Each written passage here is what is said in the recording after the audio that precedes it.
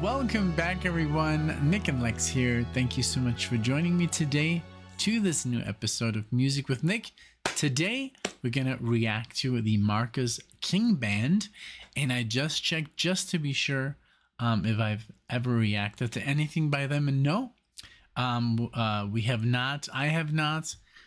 So this is going to be completely new. When I loaded up the video, I did see how the band looks like, but that's it. I don't know what kind of music they play. Nothing. So this is called Thespian Espionage from 2017, and this is recorded in New York City Paste Studios. So and also I wanted to say real quick, this was sponsored by Eric from Queens, and I wanted to say thank you so much for sponsoring this video. And yeah, I'm super excited to do this. Actually, this was going to be a different reaction. Eric had requested originally something from King Crimson, but as you guys know, King Crimson is just very tough to pull off on YouTube, even reaction videos, which I find kind of weird, because there are some reactors who had King Crimson on watching a reaction video. So I think I find that a little bit, you know, hypocritical by I don't want to name the name, but I think you know who I'm talking about. But but yeah, he doesn't like, he doesn't like people reacting to his music. Or I think it's just the whole, if you're gonna listen to my music, do it somewhere where I get paid. And it's kind of weird because even on YouTube he does get paid, you know, but he just doesn't like people, I guess, reacting to his stuff. I don't know, honestly. I'm not really sure, but well, you know, it's just the way it is. It's just it's a couple of bands are like this, you know, like honestly only like 3, 4, 5, 6 bands are like very like, don't react to this stuff because you're gonna get in trouble. So King Crimson is one of them. So, and I thought maybe if we do a live version, it's okay. But Eric was like, nah, I really want an album version. Let's just go with something else. So we're going with the Marcus King Band. So I hope that's equally as good as King Crimson. I know King Crimson is amazing. We've reacted to a little bit, you know, and what we've heard was just like mind-bending. And we're going to go soon and see a band that is put together by the drummer of Tool, Steve Vai, Tony Levin on the bass, and on the guitar we're gonna have a fellow King Crimson member, I think also Frank Zappa. It's called Beat. I just can't remember the name right now, but I've reacted to his stuff, and yes, that's gonna be a lot of fun. But I just want to show you guys real quick if you can you know, get some tickets for Beat. Let's see, Beats Band. Give me a second. Supergroup tribute to 80s era King Crimson, and so on. It consists of there it is, Adrian Belew, Tony Levin, Steve Vai, and Danny Carey. So yeah, it's gonna be amazing. So if you can, you know, if you like that kind of music and you see them in your town or in your city, check him out. All right, well, I guess, you know, since I didn't have anything prepared, you know, Eric didn't send me any kind of notes, which I love. You know, I just go in completely blindly into the video. So let's check out here the Marcus King Band, Thespian Espionage from Paste Studios, New York. Here we go. I hope you enjoy. If this is your first time watching a video of NicknLex, please do subscribe, leave a comment, like the video, dislike the video. You know, these are very unscripted, so like right now I went off script completely, but hey, you know, that's the way I rolled. So I hope you enjoy. Here we go, and let's pull this up before I press play. Here we go. All right, so I hope this looks great, and here we go.